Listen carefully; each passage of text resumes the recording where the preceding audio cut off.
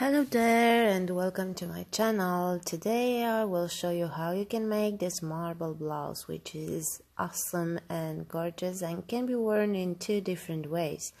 So I'm using this cotton yarn. It's called Rainbow Color Stonewashed from Hobbii, and the recommended needle is 2.5 3.5 millimeters, but I'm using a 4 millimeter crochet hook. I had here many colors. I had a color bag actually with one skein of different colors, and I didn't think about the colors at all. I just pick a skein from the bag and this was it. So you can use any cotton yarn that you want in any color.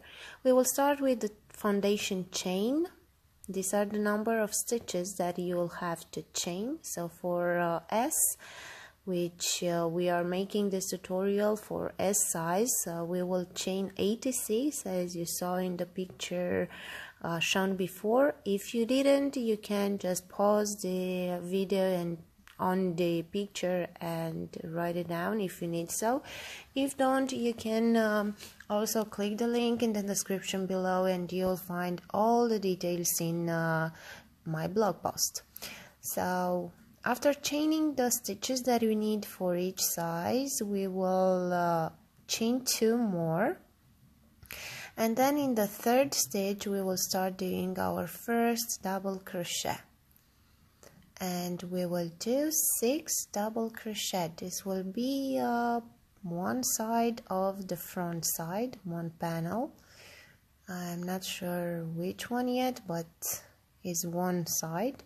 So we will work 6 double crochet. This is for S size. For bigger sizes, M, L, XL, XXL, it will be with 1 stitch more. So for M, we will have 7 stitches. For L, for M the same, also 6 stitches. For L and XL we will have 7 stitches, and for XXL we will have 8 stitches. After finishing the number of stitches in the next stitch, we will increase. We will form the first corner. The increase we will do with 1 double crochet, chain 2 and 1 double crochet in the same stitch. Then we will continue with 1 double crochet in each stitch for the sleeve side, and for size S we will have 20 stitches. Then again in the next stitch we will have an increase, 1 double crochet, chain 2 and another double crochet in the same stitch. Now we are continuing with the back side. For the back side we will have 30 stitches for size S, and for size M is the same, so you will have the same number of stitches also for size M, and for other sizes you'll have all the details in my blog post, like I said. Now after finishing the back side we will have a third corner, so another increase, double crochet, chain 2 and another double crochet in the same stitch. Then continue with the stitches for the sleeve, for the second sleeve. In our case, on the size S, we will work 20 double crochet.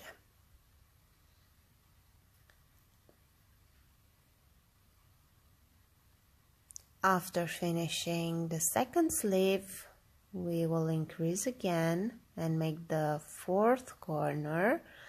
So double crochet, chain 2 and another double crochet. Then we will do the remaining stitches, meaning the other panel of the front side, and you'll have the same number of stitches as at beginning, so in this case 6 double crochet at the end of the row, of this row 1.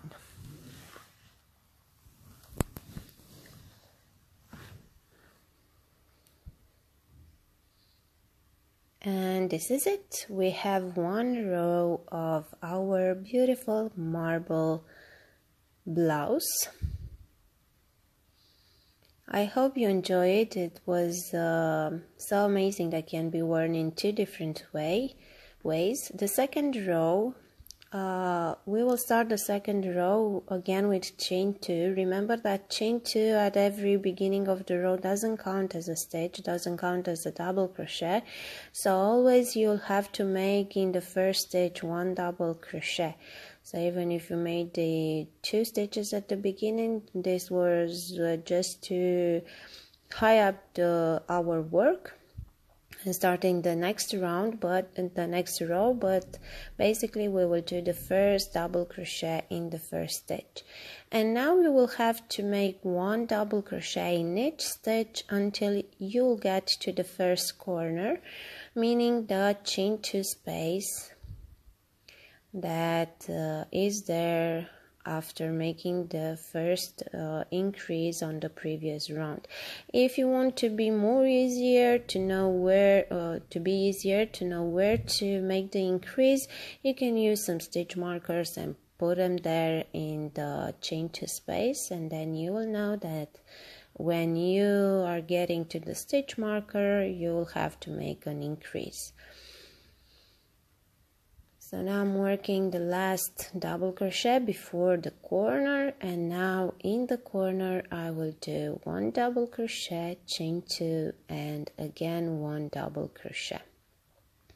Then we will continue with 1 double crochet in each stitch until we will get to the next corner, where we will proceed the same. So in the chain 2 space we will do the increase. And we will repeat this until we will get to the end of the row, working the same in each corner, making the increase. And in the other stitches we are doing 1 double crochet on the top of each double crochet of the previous round. Now we are getting to the round 3, and pay attention because in this round we will start to increase at the beginning and at the end of the row. So I chained 2, and now in the first stitch we're doing 2 double crochet to make the increase. So this is the only difference between the third row and the second one, because we are making 2 double crochet in the first stitch, and we will do 2 double crochet in the last one as well. Then the rest of the row is the same, so 1 double crochet in each stitch until you get to the corner, the chain 2 space, and in the corner you'll have to do an increase. Okay, and this is it. So until you'll finish the yoke, this 3 rows will be the rows that you'll have to repeat to the end of the yoke. So basically we will work 2 rows without increasing and 1 row increasing at every beginning, at the beginning and at the end. And we will repeat these 3 rows until we will get to the end of the yoke, and we will have in total, you will see immediately the number of rows that you'll have to work for each size. Actually, I can tell you, I think for size S it will be 19 rows, for size M 23, for size L 27, for size 1XL L will be 31, and then 33 for 2X large. And this will be the number of rows that you'll have to make until you'll finish the yoke. Okay, let's put this aside because I just finished the yoke part. So in my case I worked 19 rows. Here is my yoke. I know that I have a bad light here. It's worse when you are working and you are taking the video on the not a natural light. and using this stone washed yarn is hard to see as well, but you can see there is noticeable that our corners of the front side are starting to approach one to each other. At one point they will be one next to each other, and then they will cross each other. Yes, so now this was the finish of the yoke. Doesn't matter what was your last row, if it was a row with increases or not, doesn't matter. Beginning with the next row with a joining row or separating row, because now we will separate the front panels and the back panel from the sleeves. Beginning with this row, we will start to increase at the beginning and at the end of the row for each row. So no more rows without increasing. Since now to the end of the, until we will get to the end of the blouse, at the bottom of the blouse, we will continue to increase. If you want that your blouse to be longer than mine, also you'll have a diagram with the final measurements of the blouse for each side.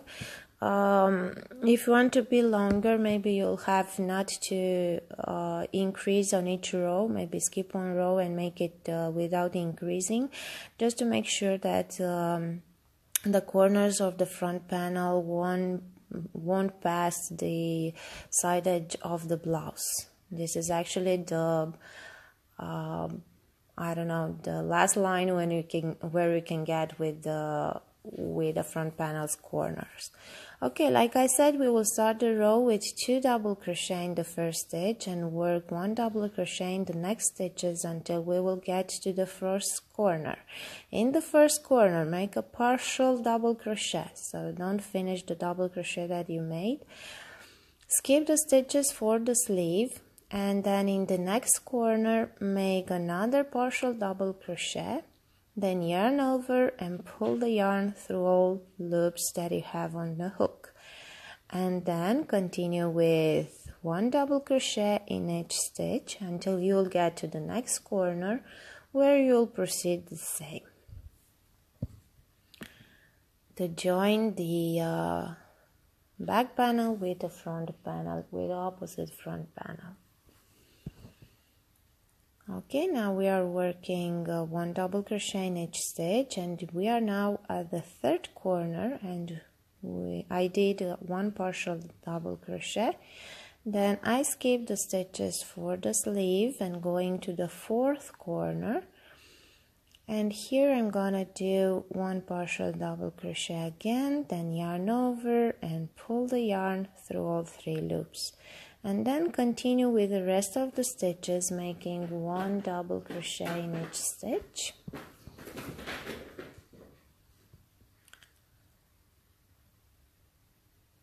And don't forget at the end of the row to make an increase again and make 2 double crochet in the last stitch.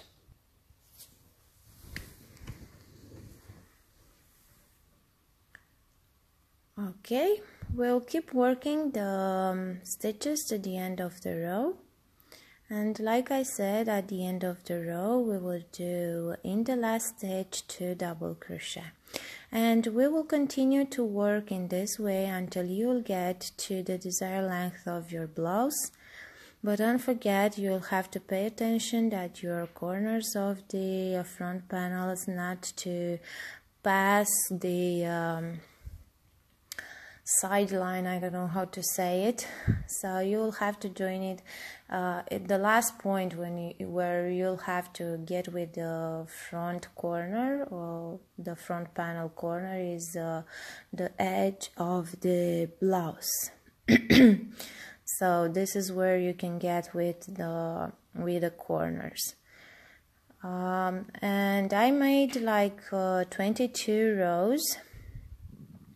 And basically the length of the of the blouse for each size will be the same. I didn't calculate it otherwise. Basically, I know that the different part of the back waist length, let's say, is the upper part of the back, so from the armpits to the neck.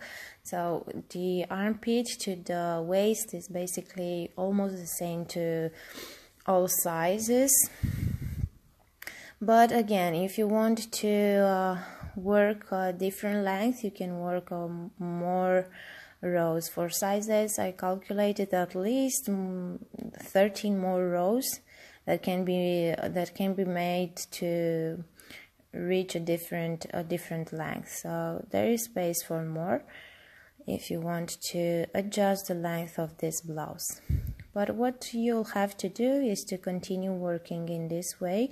Keep repeating this row until you'll get to the bottom of the blouse. Like I said, I made 22 rows, but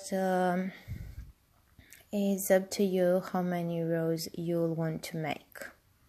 Okay, and we will continue working like this, and at some point the two front panels will cross each other like this. So this is the end of my length. I just put the sweater like this. Make sure that your side edges are aligned and is put it in the right way, because now we'll have to put these two front panels like this, and we will start to join them together. And we will do this by working the double crochet through the both sides. I'm grabbing the loop here, and I will bring it in front. Then I will start the row as usual. Basically, is nothing different here, only that I will do chain 2, and then I will insert the hook through all the loops. Make sure that your hook passes both sides. So you will have 4 loops, yeah, 2 for one side and 2 for the other, and make your double crochet in this way until you get it done with this part and you join the two pieces together. Okay, and this will be our last row from the body of the blouse, and then we will have only to do the sleeves. By the way, you can let it with short sleeves if you want. It's not mandatory to make it with sleeves. It looks nicer in this way too. It's too bad that I was in a rush with this pattern and was able to take some photos with short sleeves, because it looks great in this way too. You can try it if you want. And with the sleeves, you'll see a little later on how they are done. Since then, we will just continue to finish this row, this last row. After completing and joining the two pieces together, we will continue with 1 double crochet in each stitch until we will get to the end of the round. Okay, this was it. I just finished this row. In the meanwhile, I just made one sleeve also. I made 22 rows for the sleeves with no decreasing, so it's a straight sleeve, let's say. I will show you on the other sleeve how you can make this one. So we will have to insert the yarn to the armpit. I'm using these two corners where we made the join of the back with the front panels. I will use these two corners, and I will insert the hook in the right corner. And basically I will join these two with two partial double crochet, the same that we did when we joined the front side and the back side. And I'm doing that because I don't want to increase the stitches of the sleeve. And it's true that you'll have a little space in the armpit, but this can be sewed at the end, so I don't think it's such a big problem. If you have any other idea how to start these sleeves, you can do it in your way. It's not a problem. Then we will continue with one double crochet in each stitch until we will get to the end of the row. The sleeves, we will be working them in rounds, in a circular way, but we will keep working on the front, right and wrong side, just to keep the same look of the stitch, because you know the double crochet work in rounds looks a little bit different when you are working on only on the right side. That's why we will keep working on the wrong side as well. So here we are chaining 2 and turn, okay, and then 1 double crochet in the first stitch and continue with 1 double crochet in each stitch around, and repeat this round for as many rows as you wish until you'll get to the desired length of your sleeve. I personally like the sleeves, the shorter sleeves. You saw in all my patterns that basically this is the length that I'm using all over the sweaters or blouses that I've made, because it's the length of the sleeve in which I feel more comfortable of, but you are free to try a different length and the one that makes you feel comfortable, because this is the thing with this blouse. Okay, after you are getting to the length that you desired, I just use contrasting color yarn. It's the same weight yarn, so cotton is the same, basically it's the same brand, so rainbow cotton, only that it's in a solid color.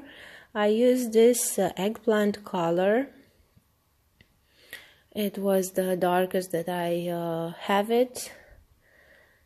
And we will start by making an edge of the sleeve, and we will also decrease a little bit on the next row just to make it make a smaller circumference of the sleeve, but it's not mandatory. Do it as you wish.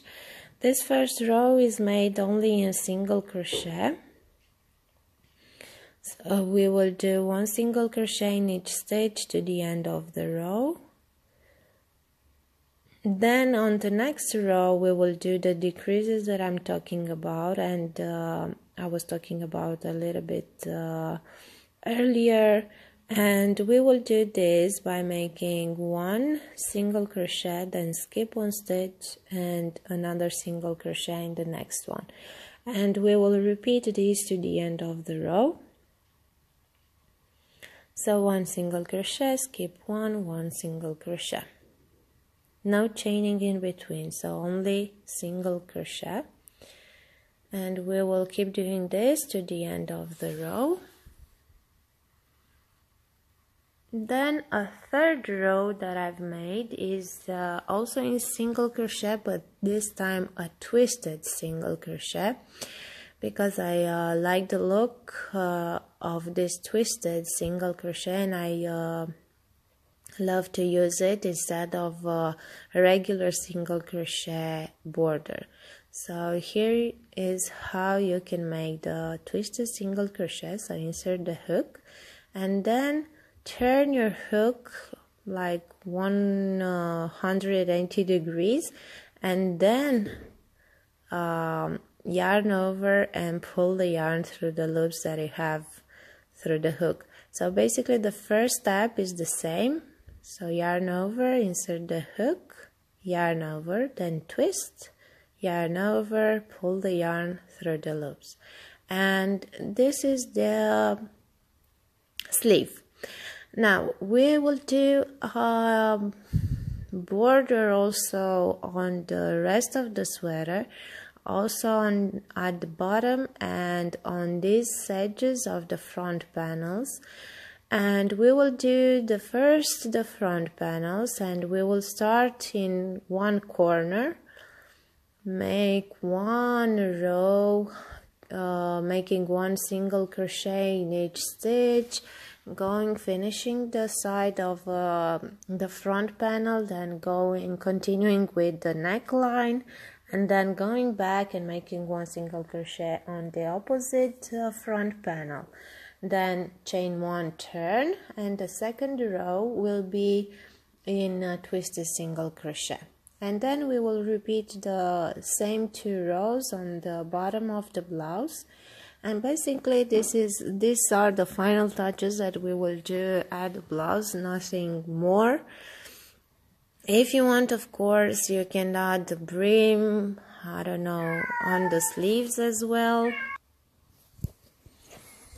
Okay, so I will start in one corner of the front panel, insert the hook, and like I said, I will do a first row in a single crochet.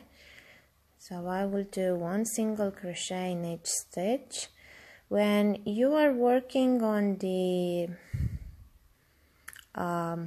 I don't know, the side of your work, so now we are working, basically we have to insert and make the stitches into the rows. Yes, and because we have double crochet, I always make one single crochet here on the double crochet, and then one single crochet between the rows. This is in this way you are keeping the stitches close to each other and looking with no such a big spaces in between. Okay, and keep doing the first row in single crochet, then a second one in twisted single crochet.